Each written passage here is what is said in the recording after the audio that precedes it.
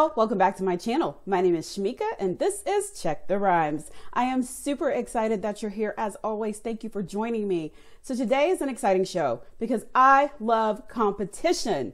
Y'all, BattleBots is back. You know, it's an amazing robotic competition to find out who is the best in robotic sports. So make sure you tune in on Thursdays on Discovery Channel at 8 o'clock.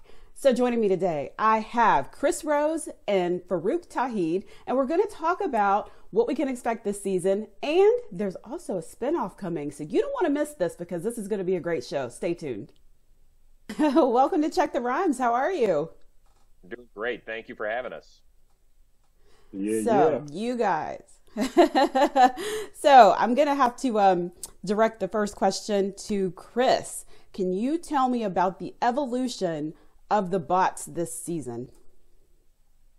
So I think that's the great joy of returning for another season of BattleBots is you get to see, you know, who's making that leap, who's ready to be the next big contender for the giant nut, which is the trophy that we give away at the end of the season to the eventual victor.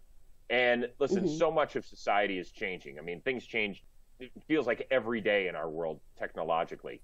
And so these are people who have been working on their robots for hundreds of hours, in some cases years, fine-tuning robots. And so, you know, you're willing to see robots that are totally changing their tune. Like we've had one since we came back in 2015, a robot named Chomp, which is engineered by Zoe Stevenson.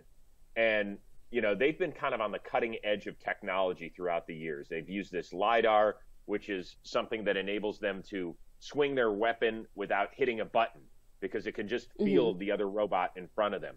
Well, this year, they're up in their game because robots are only supposed to be 250 pounds.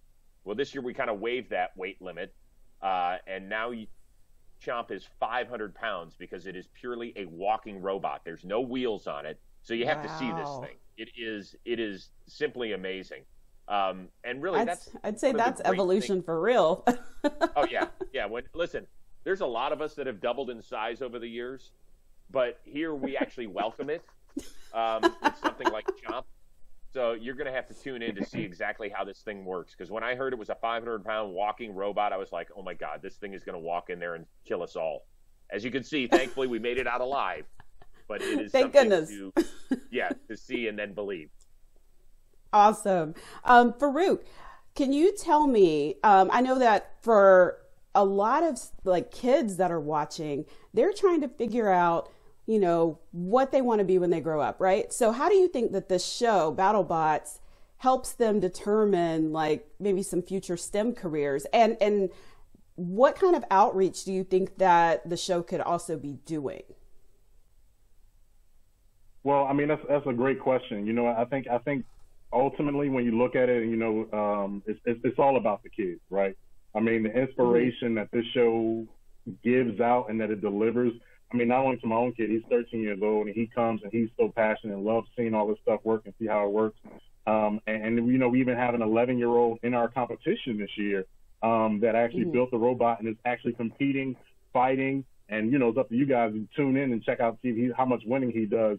But, you know, the STEM programs that are out there, you know, you see them emerge, and it's really, really, really helpful for these kids. Because, you know, for me growing up, I didn't know about, you know, I grew up in the inner city. I didn't know about STEM programs and robotics and things like that. So having BattleBots on the TV screen and bringing it, you know, to the masses, whether it's on Discovery or on our new platform, Discovery Plus, coming out in January 4th with our BattleBots Bounty Hunters, you're going to have the opportunity for kids all over the world to be able to see this and to be inspired like our bot builder, Tyler Wynn. So you're going to be able to have these kids out there doing their thing. And, you know, as far as the outreach is concerned, you know, for me, myself, whenever I get invited to go do things, you know, I'm out here in California, and there's a STEM school in North Hollywood last year that I did attend, and I actually did host their robotics program, and it was great to be there and see just all the different types of robotics going out there. I think robotics is the future, and so are our kids, and so that's what BattleBots is bringing to the table. You know what, Shamika, just to kind of piggyback off that, one of the cool things that we've seen over the last few years with BattleBots is we have heard countless times from people. You know, when I was younger, I came to see a taping of BattleBots, and it inspired me to build a robot. Or we were flipping through the channels and we saw this robot fighting competition. So we decided to sit down as a family and watch it.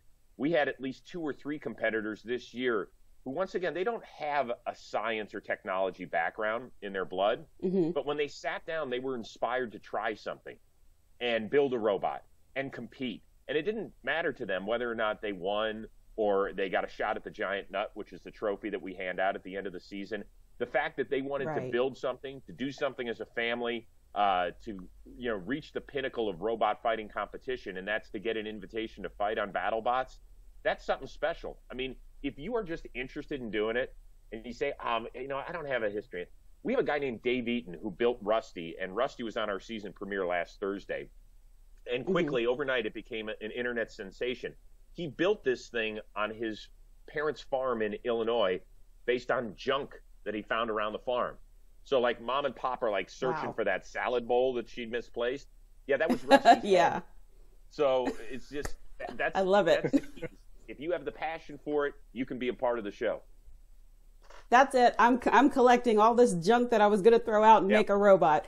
I want to thank you both for joining me here on Check the Rhymes today, and I will definitely be tuning into BattleBots, and I'm getting ready to get started on my robot because I'm coming for y'all next season. I love it. Shamika, thank you so much for the time. Thank you. Have a good one. We'll be looking for you. All right. Y'all make sure you give me the nut. You got it.